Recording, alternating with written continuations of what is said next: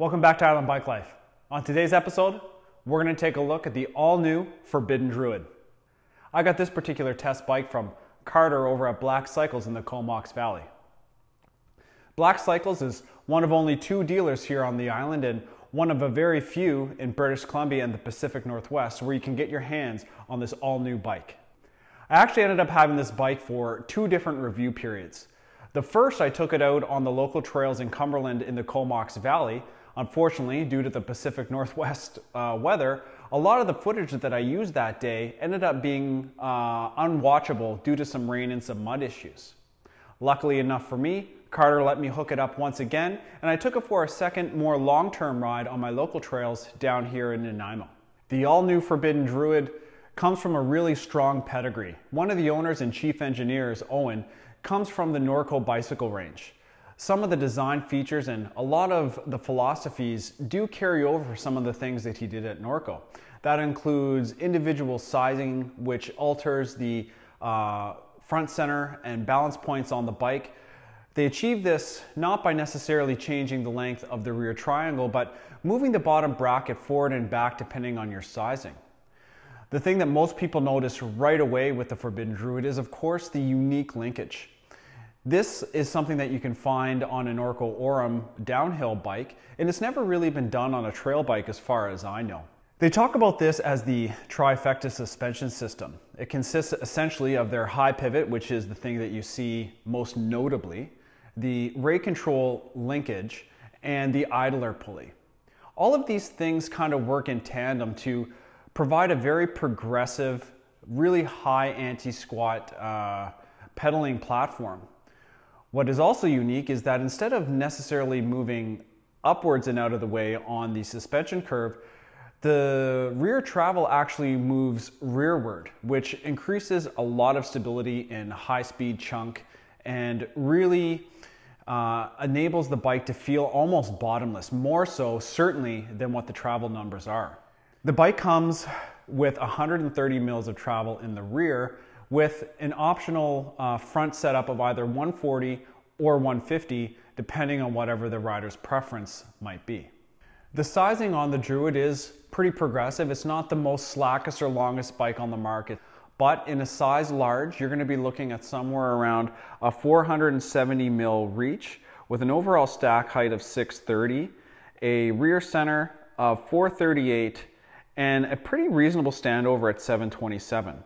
This is, of course, going to be running a 44 millimeter offset fork, or perhaps a 42 if you're running a RockShox, and the large wheelbase is going to be 1221. So it's not overly long, and it definitely is a capable and fun bike on the trail, that's for sure. Normally I would talk about build kits and various pricing factors, but there really is only one for the Forbidden Druid at this point. The frame is about $4,000 and comes in everything from small, medium, and large, with extra large coming later this summer or early fall. Most dealers that have the Forbidden Druid, while they will provide you a frame, are going to offer you some sort of in-house build kit. That's the same for Carter and the guys over at Black Cycle. This bike was decked out right to the nines, as this is Carter's personal bike. It had agent wheels, Industry 9 hubs, Cush core, XTR brakes, full Eagle Axis drivetrain and dropper post, and really was sparing no expense.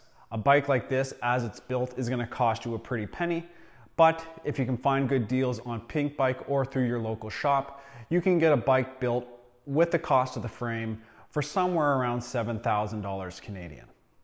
The climbing on this bike was the first thing that I noticed that absolutely blew me away. If you've been watching my channel for any length of time, you've probably heard me say that the best pedaling platform I've found to date was the Yeti Switch Infinity Link. And in general, that still does hold true. However, the whole suspension setup really is quite unique on this Forbidden Druid, and it absolutely blew my mind. Steep single track really is no problem for the Druid. Even wide open, there's no perceivable efficiency loss in your pedal strokes at all. Super firm, really nice. The anti-squat on this is out of control. The pedaling feels so firm and so nice, even with a shock setup that is traditionally a little bit softer than I would have normally thought to run. Fire road climbing on the Druid is kind of what I expected it to be based on some of my first impressions of the suspension. It's pretty damn good. The only bike that I've found that kind of has that similar feel would be the Switch Infinity Link Yeti bike. It has a DPX2 in the front, and more often than not, those bikes that run that shock, I find it's about a 1-to-1 ratio of PSI to my body weight, right around 190 pounds with all of my gear.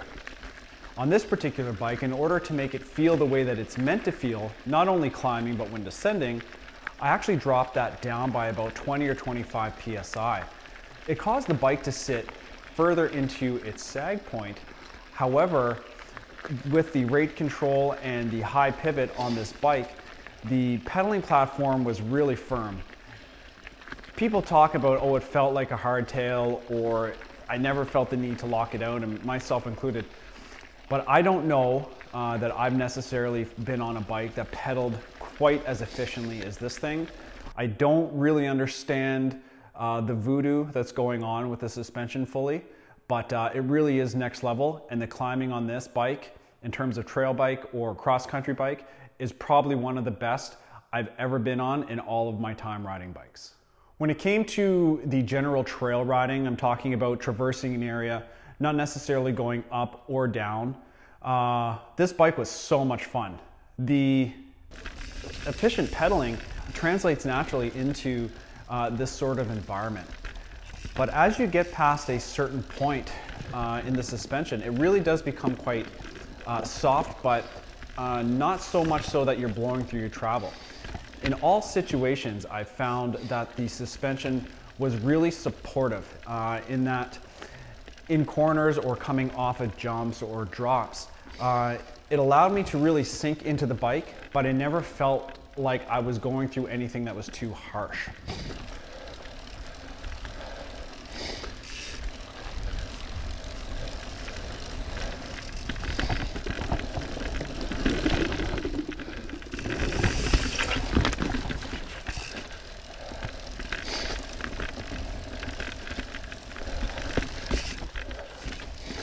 You know, Forbidden Druid is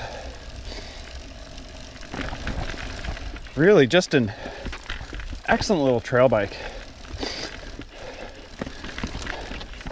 I know it's kind of being geared towards aggressive riding, which it can obviously do, but to just rip around your local trails, what a great all-around bike.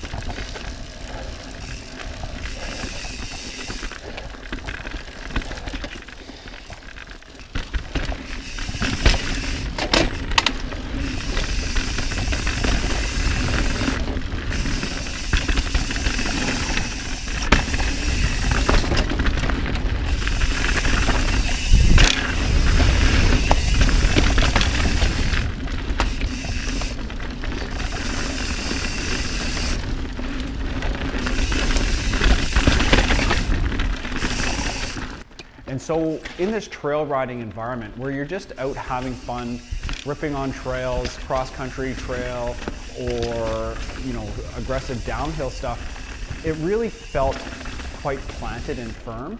And I couldn't really wrap my mind around what I was feeling in the pedals. You really do have to ride it to understand it. It's just really supportive and really quite fun. One of the more enjoyable trail bikes that I've ever ridden for sure. As for the descending, this bike was set up with a 150 mil fork and 130 in the rear, so it definitely liked to get a little bit rowdy. Now, I didn't take this thing on the absolute craziest, chunkiest stuff that I could find. I just didn't have enough time or the ability to do so. However, it was very stable in every situation that I took it on, including some pretty great trails in Cumberland and here in the island. I took it off jumps that I was comfortable with and off bigger drops as well, and it never let me feel like I was on a shorter travel trail bike. The 29-inch wheels also help this bike just move through the trail really quickly. It eats up everything, and with the longer fork on this particular setup, the head tube angle was relatively slack, right around 65.5 degrees. Nothing too crazy, but not too steep either. Descending wise, it's kind of a bike that you have to be on and feel to really understand what I'm trying to say about the way the trifecta system works. It's nothing that is so clearly different than other bikes that you've ridden, but almost in a good way.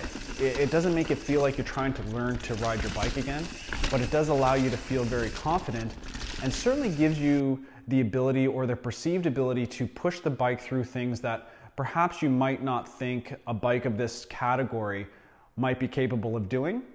It can do it, and beyond that, I have absolutely no doubt. Compared to other bikes that you can get a frame-only option in, the Druid really is a pretty good value, right around $4,000 Canadian depending on your dealer, but that is the recommended retail price right from Druid themselves. When looking at other bikes, Yeti, Santa Cruz, Norco, Rocky Mountain, for example, you're going to be right in around that price, give or take a few $100s on the lower end, right around $3,500, $3,600 for a Rocky, depending on the model. And again, up to about $4,200, $4,300 for a Yeti, and a Santa Cruz right around the same price at $4,000. And so the value really is there at $4,000 Canadian for a full carbon, pretty unique startup company that does have a good pedigree and warranty behind it. The value is definitely there if you're into a frame-only, build up your own bike kind of situation. So what are my final thoughts on the Forbidden Druid? I really like this bike a lot. I think I can definitely see myself having one in the future. I don't know that it has enough of a spread from my current Yeti SB150 to make it a reasonable purchase right now. But if I was to ever sell that and replace it with a similar type bike, this one would definitely be on the top of the list. If I was to own one myself, I think I would probably set it up at 140 and 130 instead of the 150 up front, only because I think it would perform a little bit better in that trail bike type category. I don't know that I would buy one of these to use it for enduro racing or really crazy downhill or park days. I don't think that it's really meant for that, even though it certainly can do it, I think. I think the 140, 130 setup, at least for here on Vancouver Island, would be just about perfect. It's going to increase your reach a little bit. It's going to steepen up both your C-tube and your head tube angle, which is going to make it climb just that much better. And with the descending prowess that it has, the little bit less travel up front is not going to hinder it in any way, shape, or form. It really is a great bike, and I definitely would recommend trying to get on one. And once the company pumps out some more frames this fall, if you're interested, get a pre-order in. They're going to sell out again really fast. There's absolutely no doubt about that. Well, I hope you like this look and review of the all-new Forbidden Druid. If you want to take this one out for a demo, like I said, go see Carter up at Black Cycle in the Comox Valley. If you like what I'm doing here, think about hitting the subscribe and the like button. Leave me a comment down below and come and find me on Instagram. And as always, thanks again for watching. Now let's go hit the trails.